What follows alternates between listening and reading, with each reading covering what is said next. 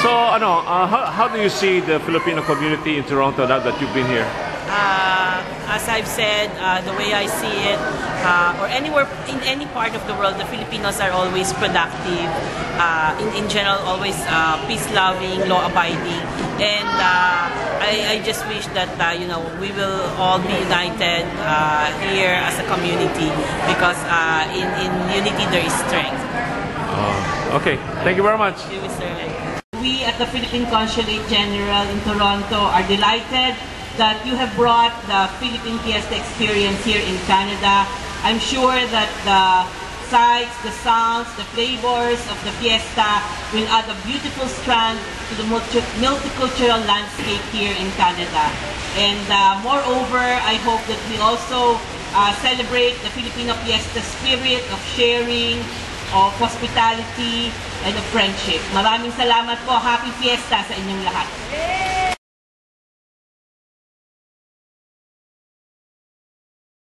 Very heartwarming indeed to see the overwhelming participation of the Filipino community in this year's Taste of Manila.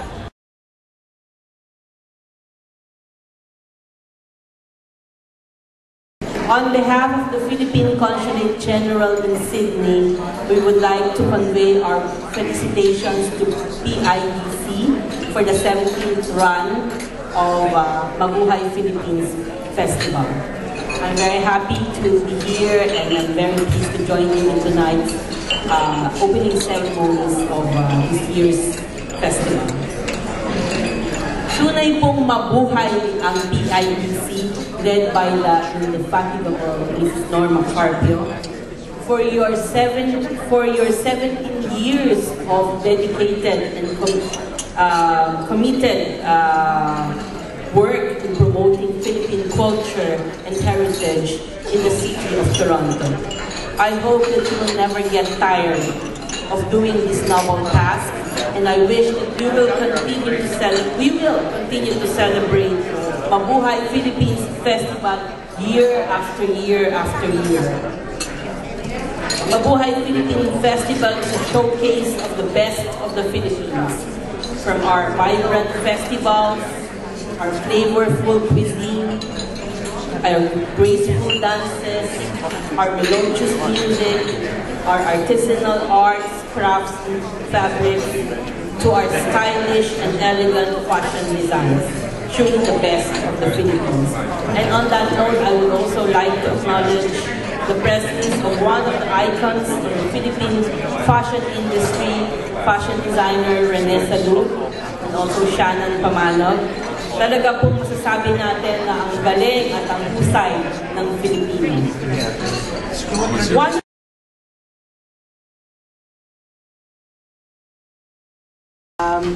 I arrived 3 months ago, so I'm relatively new.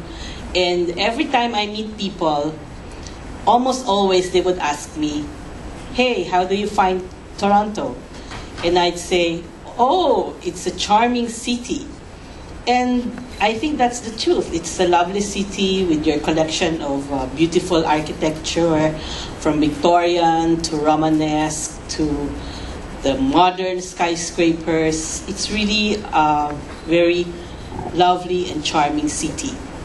But then they would remark and say, "Oh, wait till it's winter," or "I hope you don't change your mind winter time." And so I think, ooh, it could get really, really cold here, eh? And then a friend of mine said, "Oh, Rose, if you have a good Canada Goose, that will tide you over, that will carry you through." So it's not really the cold, but it's the length of winter. It's too long. And so I thought, if the length of winter gets to you, then we have the perfect getaway for you. And that's Winter Escapade 3. And this special tourism package is on its 3rd run. That's why it's called Winter Escapade 3. And we have invited all of you here tonight to give you more information about this tourism package and to let you know what's in store for you, for people who want to participate in this special tour package.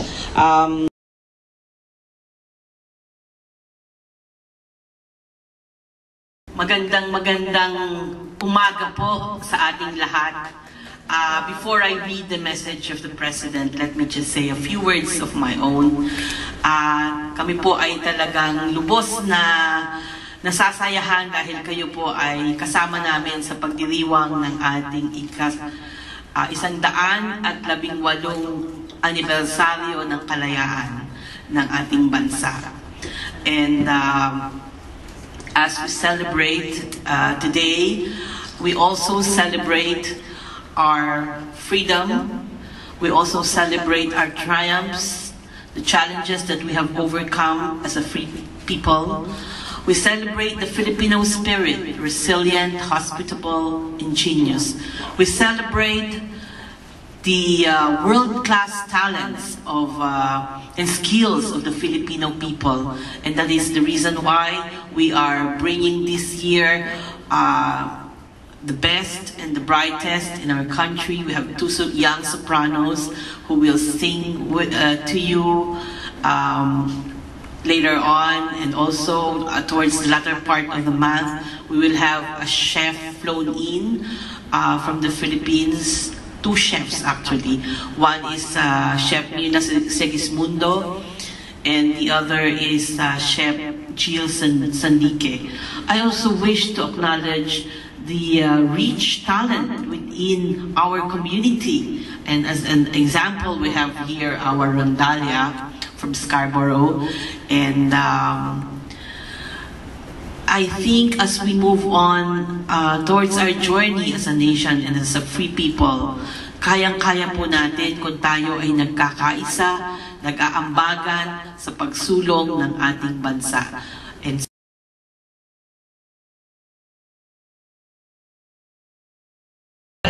we're happy that for a day we are transporting the heart and soul of the Philippines here in Toronto, and it's becoming bigger and bigger every year, and we're participating here to show the beauty of the Philippines and what we can offer in terms of goods, services, and products.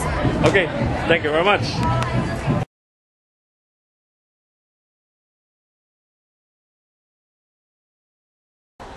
I'd like to congratulate PIDC and for putting up this wonderful festival, and also this is a day for us to demonstrate the Filipino spirit of bayanihan, and this is also the day for us to showcase our cultural heritage and our unique cultural tradition. And to our Canadian friends, please take the time to discover our country, our people, and the best that we have to offer. Maraming salamat po. Good afternoon. Thank you very much, Consul General.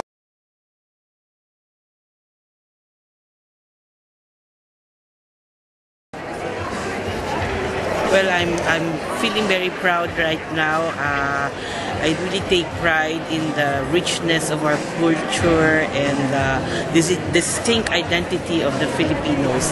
And as we've seen, we have a very rich pool of talents from within the Filipino community here in Toronto. And I also congratulate the Fiesta Filipina Dance Troupe for upholding our culture and our heritage in this multicultural landscape of Canada. So was it very impressive? Very when impressive. you see the song? Yes, very impressive. And dance and music are really powerful art forms because it speaks to the soul, to the heart of the audience.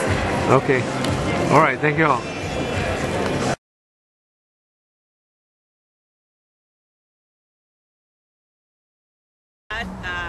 Kami po ay nagpapasalamat sa inyong mainit na pagtanggap sa ating mga bisita, Deputy Cabinet Secretary Lupiña, and of course Secretary Emmanuel Piñol, and also Vice Mayor is here. pong sabihin na kagaya po ni Dr. Jose Rizal, tayo po, lalo na yung ating mga OFWs ay modern day heroes. Yes. So, ipagpatuloy po natin yung ating ginagawang pagtulong sa ating bayan, sa ating bansa. Maraming salamat.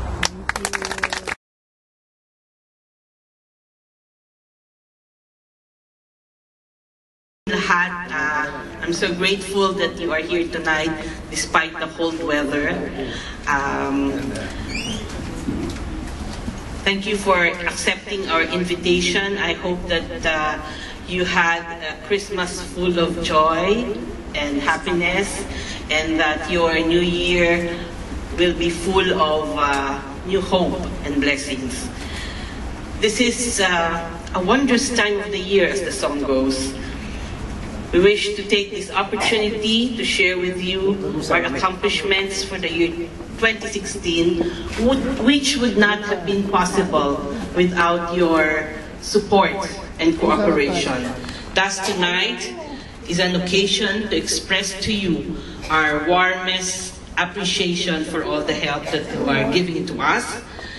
And it is also an occasion for us to share with you what we intend to do for the year 2017.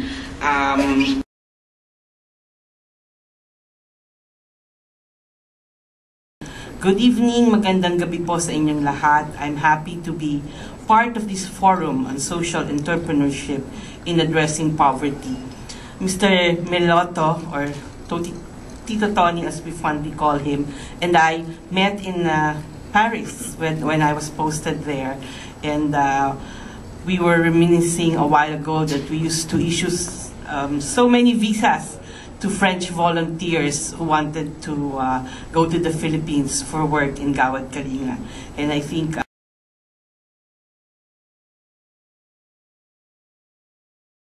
thank you so much for inviting us to be part of your picnic today.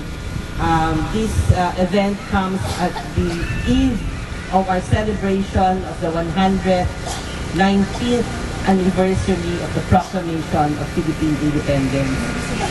It's sunny weather, it's warm, and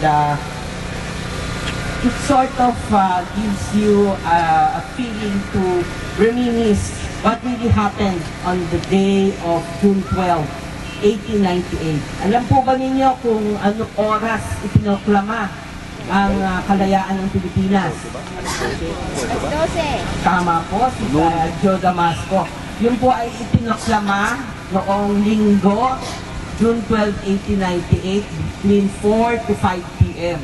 Ang una pong ginawa ay binasa ni Ambrosio Rianzales, isang advisor ni Presidente ni General Emilio Aguinaldo, ang Act of Proclamation, at pagkatapos po ay in-unfurl ang Philippine flag mula po sa bintana ng kanyang tahanan. Wala po yung yung veranda, wala pa po yun noon kasi ang original po mula sa bintana. Okay? At pagkatapos po noon, pinatugtog yung national anthem. Isang banda po ang tumugtog. I think from Malabon, at pagkatapos po ay sila ay sumigaw ng mabuhay ang kalayaan, mabuhay si General Emilio Aguinaldo. Well, that's just some sort of trivia to start our day.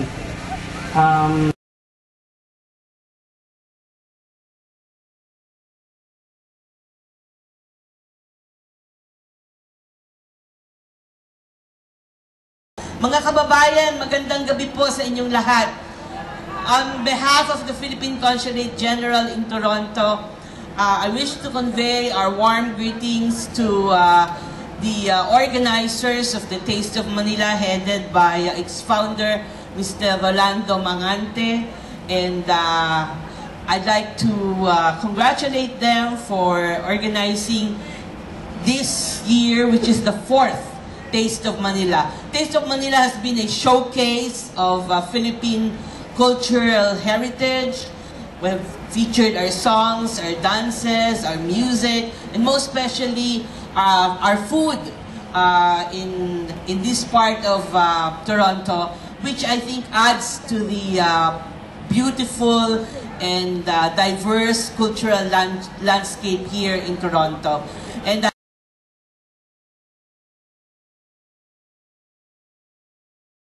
masaya sa pagdalaw namin dito sa Jollibee.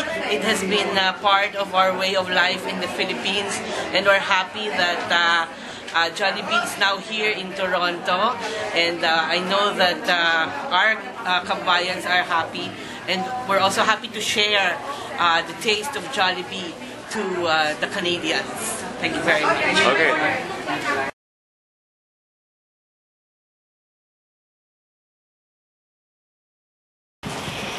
Before I read the message of our President, let me just say a few words of my own.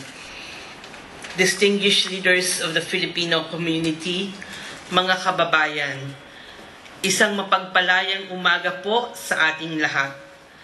On behalf of the Philippine Consulate General in Toronto, I wish to convey our warmest greetings to the Filipino community in Ontario as we celebrate a milestone in Philippine history, the 120th anniversary of the proclamation of Philippine independence. 120 years ago, many of our forefathers made the supreme sacrifice in order to give birth to a Filipino nation, underpinned by the principles of love of country, freedom, justice, and equality. Nation building is a never-ending task. The generations before us worked hard to secure our patrimony by safeguarding our national security, growing our economy, and cultivating our cultural heritage. Today, our journey as a nation continues, and is incumbent upon our generation to rise up to the continuing challenges and threats to nationhood and nation building. The Filipino nation today cuts across borders. We have a growing number of Filipinos overseas, including the 800,000 strong Filipinos in Canada, almost half of which are here in the province of Ontario, who are contributing to the progress and development of this country.